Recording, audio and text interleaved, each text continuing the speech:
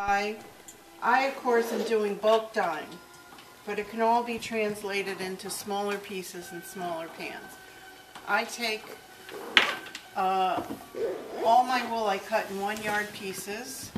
I soak the wool. I soak it in hot water, and I soak it in whatever's handy. Dishwashing liquid, old crappy shampoo you get at the dollar store that you didn't like, wetter than wet, Synthropol. It's all good. Just some little soaking agent. It helps to open the pores of the wool so that they can accept the dye. And it expedites the soaking. So I have my wool soaking first thing, and then while it's soaking I start setting up my dyes and getting my pans out. I boil a kettle of water. When the wool is wet, like an hour? no, 20, maybe less. If you move it around a little, it'll soak even quicker. I scrunch the yard of wool in a pan that's a chafing dish liner. You know what those are? They're like lasagna pans that they use on buffets.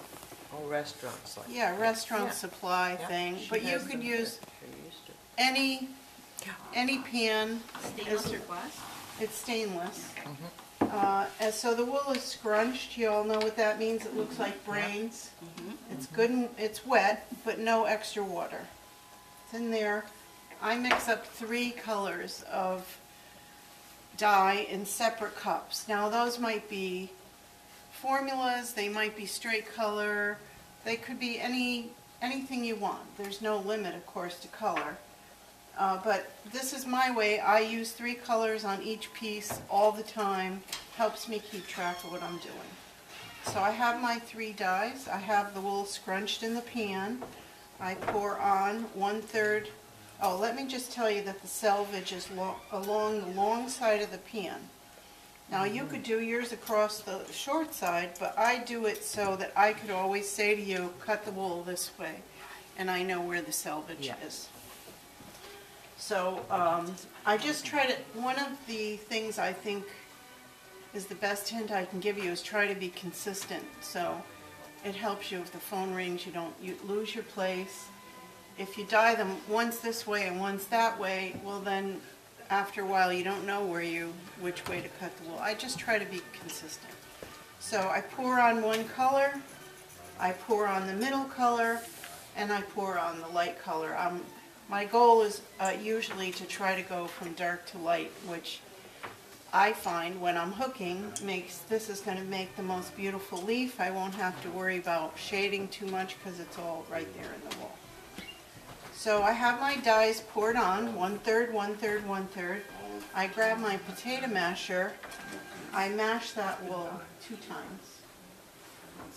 You might be tempted to mash it 4 times, and then you'll blend it all together and you'll have nothing. So just 2 times. How much dye? Liquid? Like physically, how much liquid are you throwing? I would say each one has between 1 cup and 2 cups because I don't measure anything. I'm just...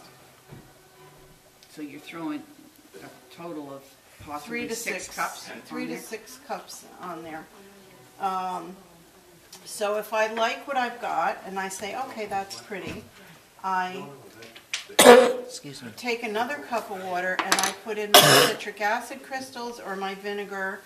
I kind of swish that around a little and I pour it over the wool and I mash it 1 more time. So now it's been mashed a total of 3 times. You can also mash it with your gloved hand, but you have to not mash it too much because you can just blend it all together and turn it into a neutral sort of nothing. Then this goes in the oven. No additional water, no cover, no foil, no nothing. It goes in the oven. It goes in the oven at my house at 350 degrees because I'm power dyeing. I'm not leaving the kitchen. I want it to simmer, but I would say if you're leaving the kitchen, please turn it down to 200. Don't roast the wool or anything. When the water is clear, it's done. That might be 20 minutes and it might be an hour. It depends on how much dye is in there, how much wool is in there, how strong the dye is. Some dyes are resistant to uptake, like that turquoise. Sometimes it'll take, an hour. You might have to add more vinegar, and I sometimes have to add what I call a sponge. I just lay an extra piece of wool on top, and it soaks up some of the dye if I end up with a problem child. Can you just review the temperature again? You said you power dye at 300? 350. At 350? Yeah. And what keeps that from cooking it? I keep an eye on it.